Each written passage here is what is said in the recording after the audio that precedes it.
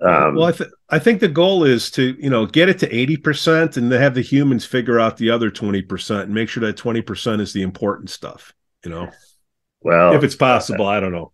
it's going to be a long time before that's even feasible for EEG. For EKG, they basically have computer analysis for EKG now. Yeah. Atrial fibrillation, PVCs, PATs, Wolf Parkinson White. It'll classify all sorts of rhythm disturbances by Gemini. What all the various patterns are stuff that will be identified. That's a piece of cake.